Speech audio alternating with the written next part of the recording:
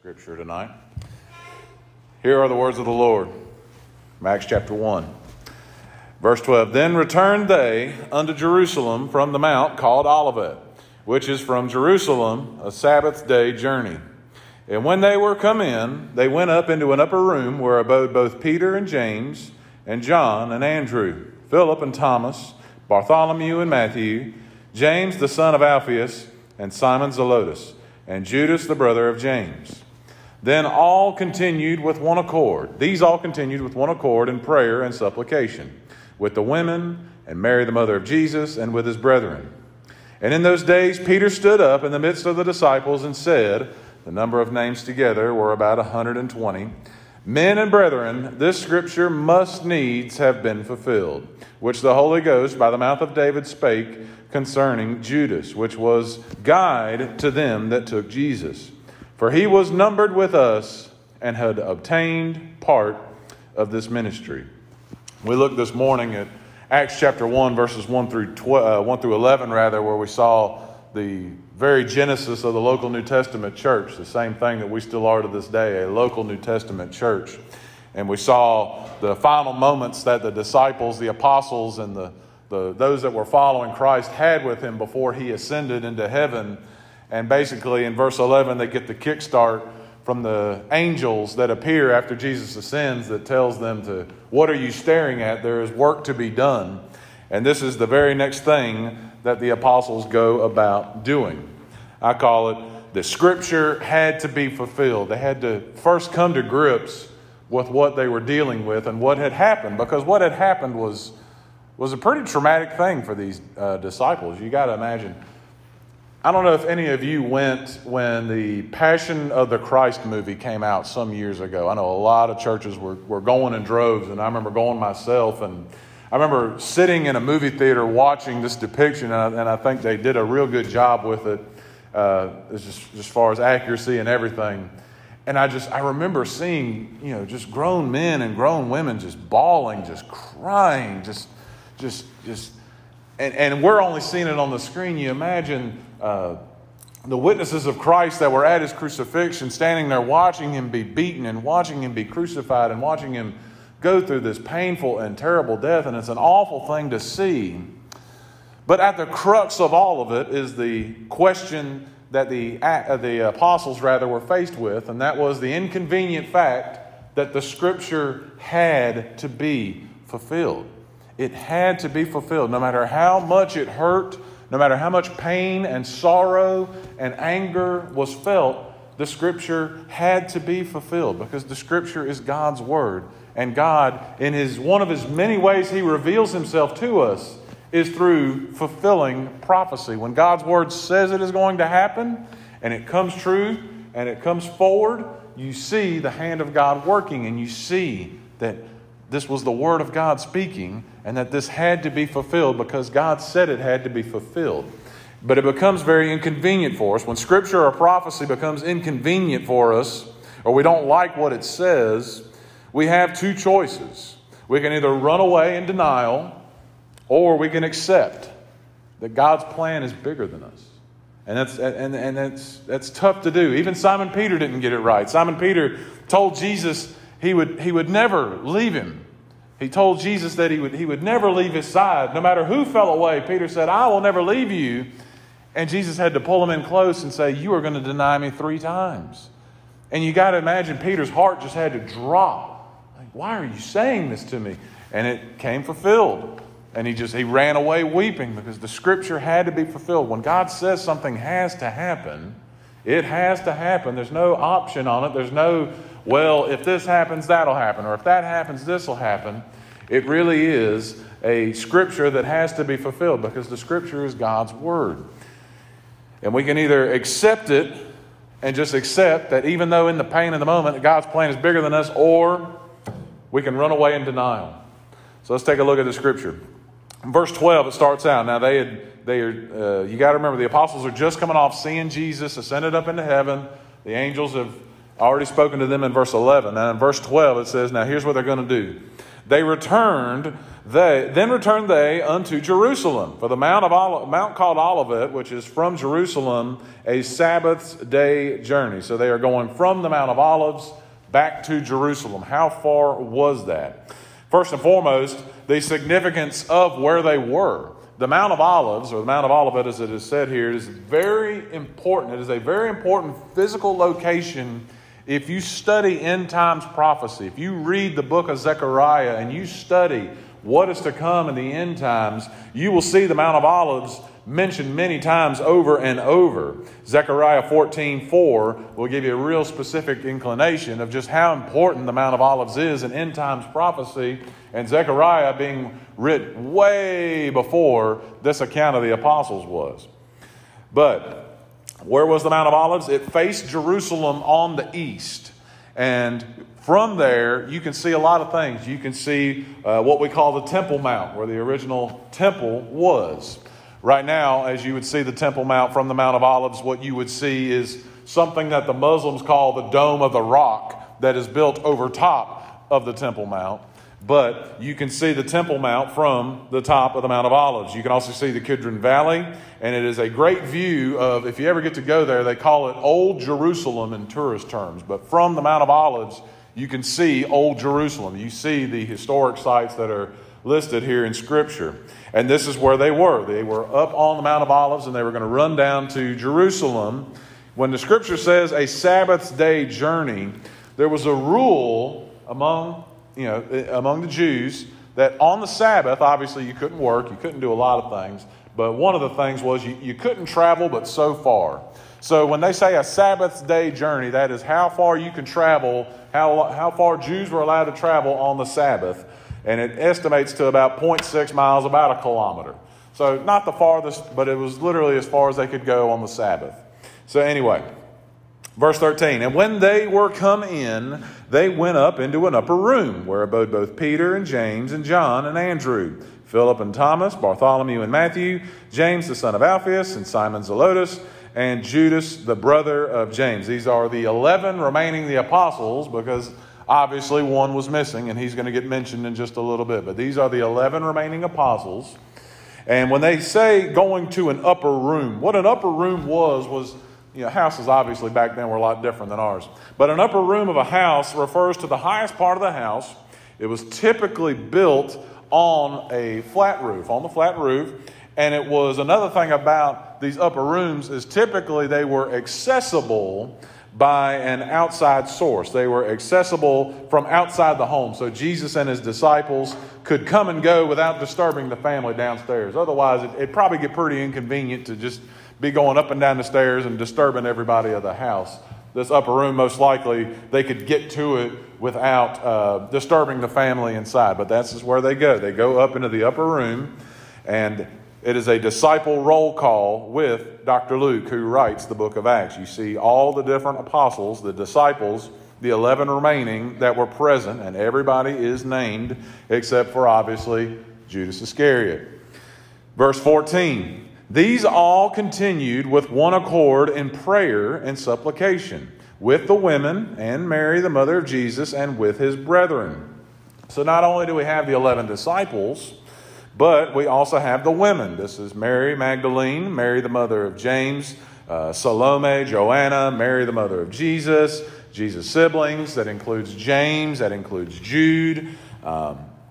James is the leader he'll end up being the leader of the church in Jerusalem. And Jude writes the book of Jude that's toward the back half of your New Testament before you get to Revelation. But this is everybody that's there. And it's amazing to see. These all continued with one accord in prayer and supplication. It is hard enough to get 5 people in modern times to agree and go ahead in one accord. But these all continued in one accord because the accord that they were in unison on was something greater than anything could be. It was the living Savior. It was the Messiah. It was Christ. And they were all in one accord in this. They were all in the boat together, if you will. No one was pulling apart at any of the seams. They continued with one accord in prayer and supplication with the women and Mary, the mother of Jesus, and with his brethren. So this is everybody that's gathered up. And now we get to the fun part. And in those days, verse 15, and in those days Peter stood up in the midst of the disciples. Simon Peter, the man that Jesus said, I will build my church upon this faith. He's renamed into Peter, and it is who Jesus is going to build his church upon, his faith. And in those days, Peter stood up in the midst of the disciples. He took action. This is who is speaking. Peter stood up in the midst of the disciples and said, the number of names together were about 120 or so. So there's a pretty good number of people gathered up here. And verse 16 is where it's going to get complicated, because you gotta believe that still at this time the disciples are still a little bit, they've gone through seeing Jesus killed, they've seen him resurrected, they've had time with him, but now he's left. Now he is ascended. And they're wondering when he's going to come back. Is he going to come back tomorrow? Is he going to come back the next day? Is he going to come back next year? How long do we have before Jesus comes back? And Simon Peter is going to say probably the thing that's going to cut him to the core the most, because you got to imagine there had to be anger directed toward Judas Iscariot. Judas Iscariot was counted among them. He was with them. He was the man he had the power of the purse. He was the person that was controlling all the money. And he was with them. He was going out with them on missions, and he was with them through everything right up until the end. He is at the Last Supper. He is fed bread by Christ before he goes and betrays him and turns him over to those that seek to arrest him. So he's with them right up until the end. And Scripture talks about the grief and the sorrow that he had, but it doesn't take back what he did. But Simon Peter puts it plainly. Men and brethren, this Scripture must needs have been fulfilled. Another way of putting that is the Scripture had to be fulfilled. The Scripture had to be fulfilled, which the Holy Ghost, by the mouth of David, spake before concerning Judas, which was guide to them that took Jesus. Reminds us of what Judas did. But Peter says the Scripture must be fulfilled. The Scripture had to be fulfilled, because through the fulfilling of prophecy, God shows himself. God shows himself in many different ways. He shows himself through creation. He shows himself through his Son. He shows himself through the Holy Spirit. He shows himself through the law written on the hearts of those that don't even believe in God. When they have God's law written on their heart, it's a way that God shows himself. And one of the ways he shows himself here is the fulfillment of prophecy. The fulfillment that this had to happen, that a betrayal had to happen. Jesus had to be betrayed. The other 11 weren't going to do it. They were faithful followers. They weren't going to do it. And the Jews, they needed somebody to turn coat. Someone had to be that guy. Someone was going to be that guy. The Scripture had to be fulfilled. In Luke chapter 24, verses 25 through 26, Jesus says it like this. If you think fulfilling Scripture is a little bit inconvenient, Jesus said to the two witnesses on the road to Emmaus, he said to them, O fools and slow of heart to believe all that the prophets have spoken. Ought not Christ to have suffered these things and to enter into his glory? O fools and slow of heart to believe all that the prophets have spoken. Prophecy. So much of the Old Testament are books of prophecy. Isaiah, Jeremiah, all the minor prophets toward the back of your Old Testament, they all speak prophecy, and they all speak of different times and different things that are to come, but they are not men speaking. They are God speaking through men. And their prophecy has to be fulfilled. God bats 1,000. God cannot be wrong on anything. And so far he is batting 1,000, and he is going to continue to bat 1,000 with what is to come. But it's one of the major ways that God reveals himself. It is through the fulfillment of prophecy. I'll give you a small example. You might think, well, prophecy is a little bit complicated. How about this prophecy? How about God telling Noah that he is going to flood the earth and that he needs to build a boat. He needs to build it this high. He needs to build it this wide because animals are going to be gathered in it. Get your family ready because a rain is coming that will flood the earth. Prophecy fulfilled. The rains come. They flood just like God told Noah. And he's sitting in the boat, not sitting there thinking, boy, I sure was smart to build that boat. No, thank God thank God, I am thankful that God gave me this holy instruction and told me this prophecy of what was to come, because prophecy has to be fulfilled. It's how God reveals himself. It's one of the ways God reveals himself. It's not the only way. 1 Corinthians chapter 15, verses 3 through 4, Paul hammers this home. He says, "For I delivered unto you, first of all, that which I also received, how that Christ died for our sins according to the Scriptures, and that he was buried, and that he rose again the third day, according to the Scriptures." The New Testament is not written by the time the Apostle Paul writes this letter to the Corinthians. When he says Scriptures, he is referring to the Old Testament, what we call the Old Testament. That is what he's referring to. According to the Scriptures. That Christ died for our sins, according to the Scriptures. That he was buried and that he rose again the third day, according to the Scriptures. It was all said by God before it happened, so that children of God could see that he was right. Once again, God has revealed himself through fulfilling this prophecy that the Messiah would have to die for the atonement of men's sins. It has to be fulfilled no matter how inconvenient. Now, let's get real specific. Men and brethren, this scripture must needs have been fulfilled. Back to verse 16. Which the Holy Ghost by the mouth of David spake before concerning Judas, which was guide to them that took Jesus.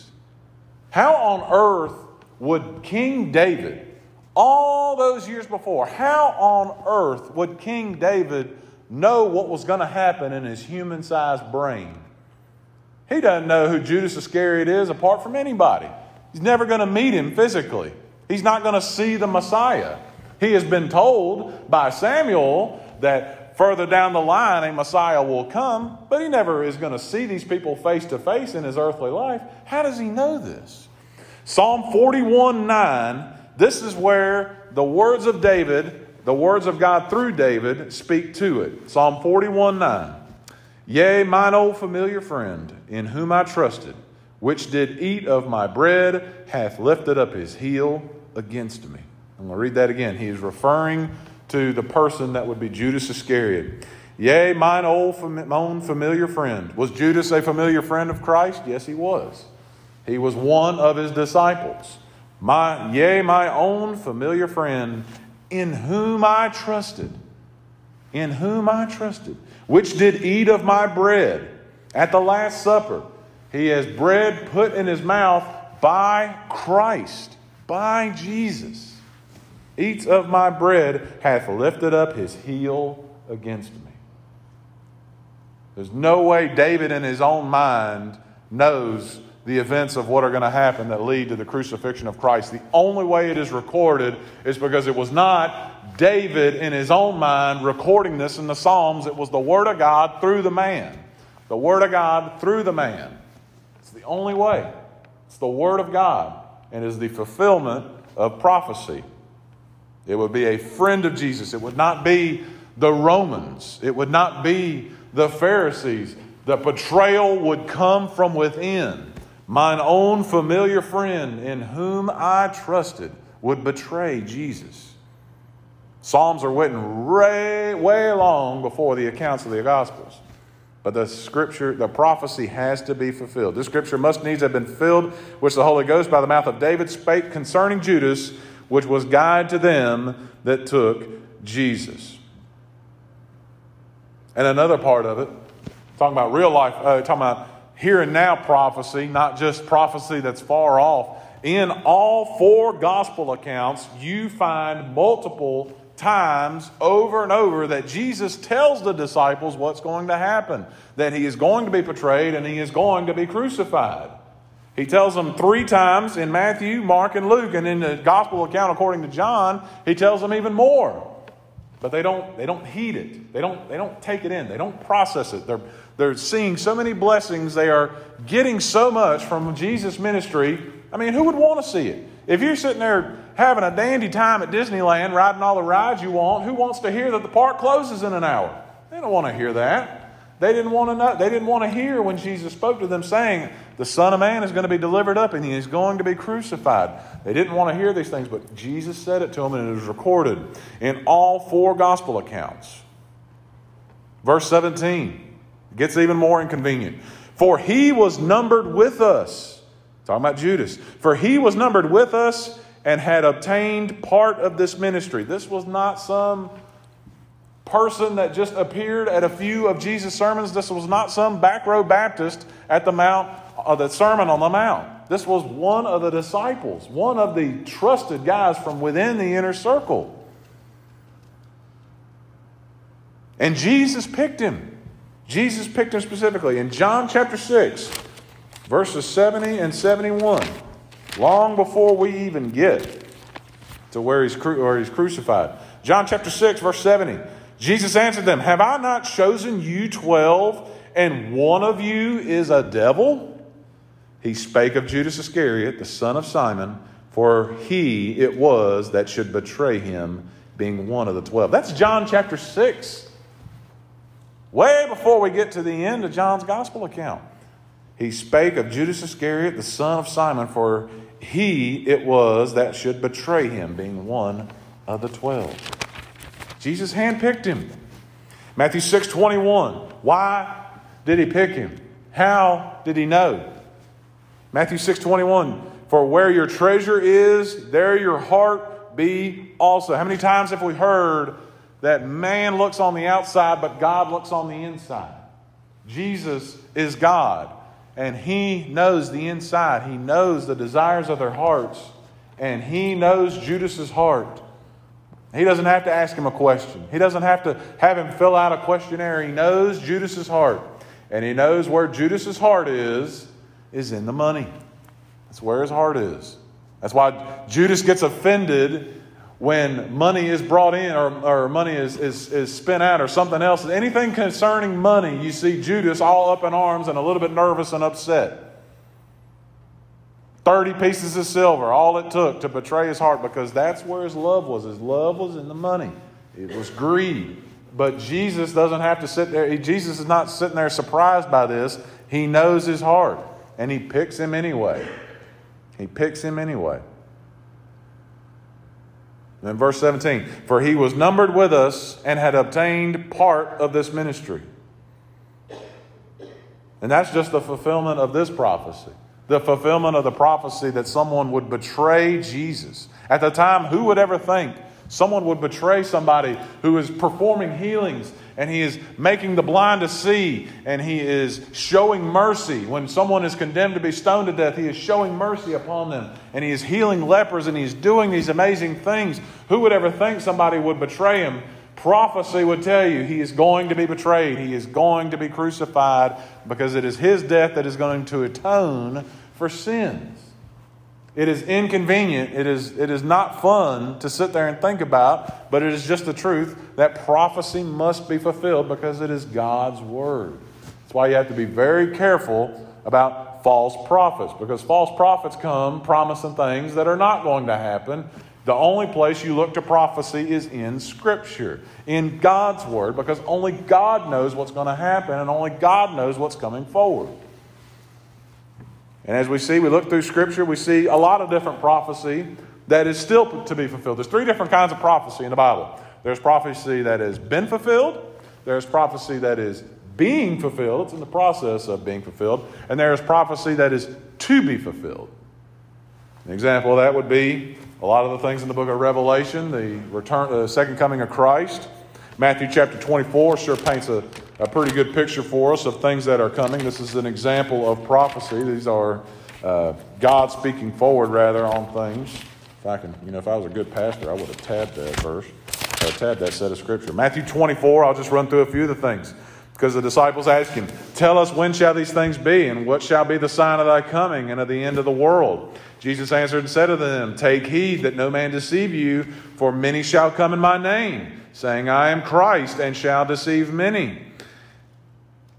That part about many shall come in my name, saying, I am the Christ, and shall deceive many, made me think about the Branch Davidians out in Waco, Texas in the 1990s. The leader that they were following that got them all killed. What was he proclaiming? He was proclaiming that he was Christ. Got his people killed for it. Got most of them killed for it. Women, children, and other men. Got them killed for it. An example of a false prophet. Someone coming saying that they are the Christ. Continuing on, another part in verse 7. There shall be famines and pestilences and earthquakes and divers places. And these are the beginning of sorrows. In verse 10, there shall be many offended and shall betray one another and shall hate one another. And many false prophets shall rise and shall deceive many. False prophets are out there. They are working. But he that shall endure unto the end, the same shall be saved. And this gospel of the kingdom shall be preached in all the world for a witness unto all nations, and then shall the end come. We don't know when it's coming, but we know what's going to be a part of it. It's going to be terrible. It's going to be horrible leading up to it. And a lot of people have gotten the prediction wrong. There were people in Civil War times, the most deadly war in the United States history, every death was an American.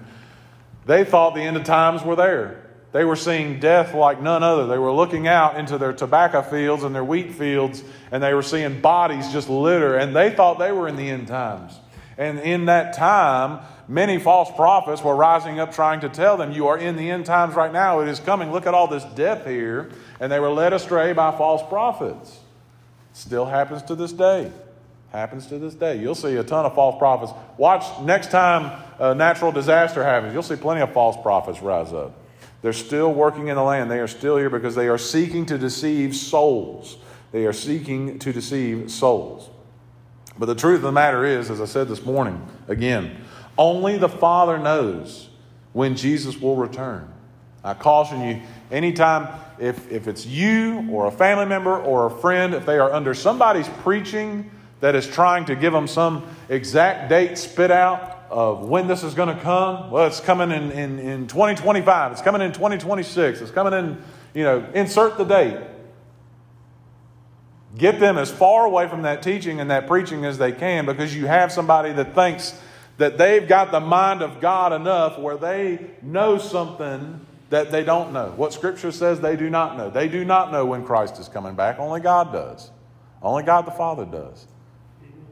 All it starts off was with that. Then it turns into small things. They can lie to you about anything. What is it? They're under the control of Satan. And who is Satan? He is the father of lies. They can spit there and spit out lies left and right. So you need to be ready. You need to be on the lookout for this stuff. Only the Father knows when Jesus will return, but we are to be prepared. Because as we know, as we study the end times, as we study Revelation, and we look through these things, it sounds awful. It looks awful. It's not going to be pretty. It's going to be terrible. It's going to be terrible under the influence of the Antichrist. It's going to be all kinds of awful things. But you can see through Scripture, through the Old Testament, and going forward, that every prophecy by God is either been fulfilled, is being fulfilled, or is going to be fulfilled. And you know, God batting 1,000, God never getting anything wrong, we know what is coming. We know a time of sorrow is coming. We know these things. God has given us this knowledge through His Word left behind for us that we know this is coming. And it is inconvenient. It is an inconvenient truth. It's like anybody that's been to a funeral lately. Does Scripture not say, from dust you were formed and to dust you shall return? We know death is a part of life. But it is sure inconvenient at the funeral home. It is sure inconvenient at the graveside. It's not fun and it's not pretty. It's not some enjoyable thing. The hardest thing I've ever done in my life was when I preached my first funeral. It was awful. I was honored to do it, don't get me wrong, but it was hard to stand up there and keep a straight face and not cry. But all I got to do is look at the Word of God and I know it's coming. And that's just what God's Word says about my life. Let alone get into what's coming in the end times. It's not a lot of fun that's coming for the unbeliever, for the lost soul, for the one that is defiant of God, for the one who refuses to accept salvation. It is bad times coming. It's bad times now. It's worse times coming. For the lost, for the deceived, for the one who has turned his back on God completely. There's really bad stuff coming. We know what comes in the end. There's worse that comes through prophecy. We know what God is going to do with unbelievers. We have that knowledge. We should not tote that knowledge as something to stand upon and say, well, I'm better than you. We should tote it as the greatest warning ever given. There's warnings on, seems like every single product you buy in a store, right? There's a warning on everything. They got a warning on coffee cups at McDonald's that say it's hot. We have the warning from God that judgment will be poured out upon unbelievers. And there is judgment to be poured out upon lukewarm Christians. You are neither hot or cold. Revelation says, I will spit you out of my mouth, says God's word about the lukewarm Christian. I will spit you out of my mouth. His word says, I will vomit you out of my mouth. It's disgusting. It's what God's word says. It's what God says. It's what God has revealed through His Scripture. He does not reveal it to just be some mean, angry God. He reveals it because He loves us enough that we know the truth. He loves us enough that we would know what is coming and what is the truth.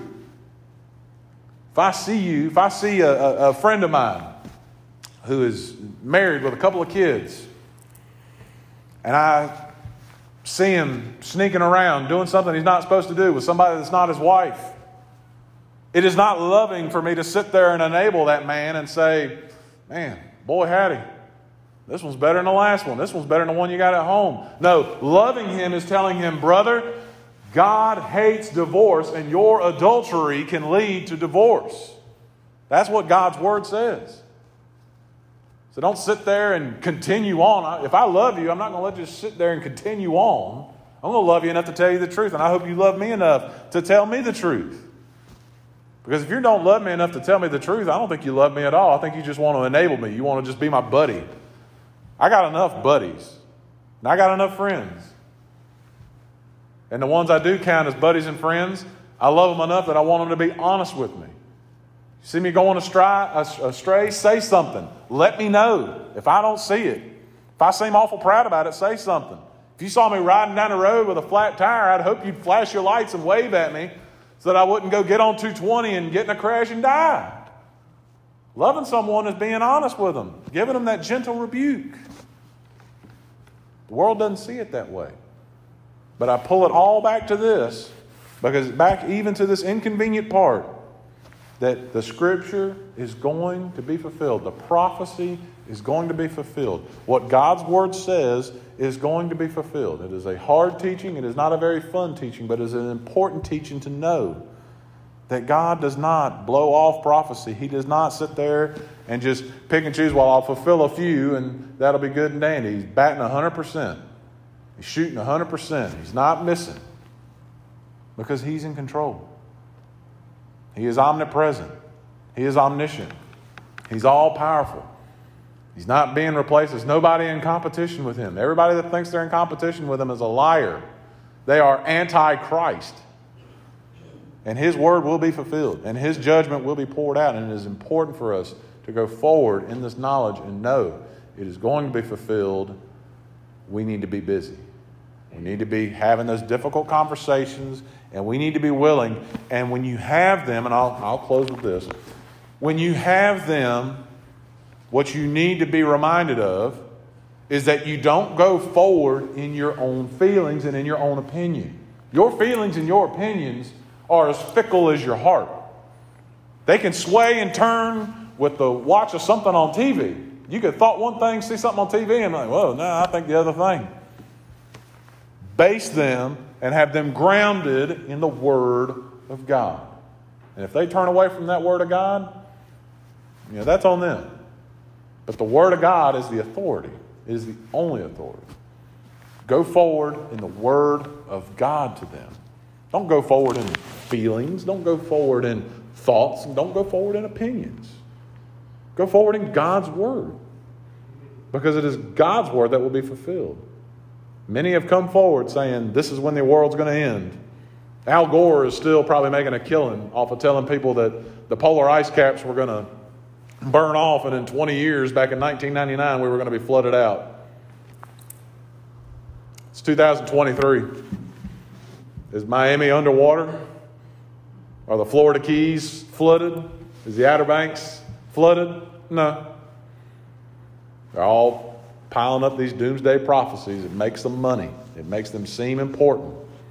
But if it don't line up with what the Word of God says, quite frankly, it really don't matter. And it's only there to deceive. Let's pray.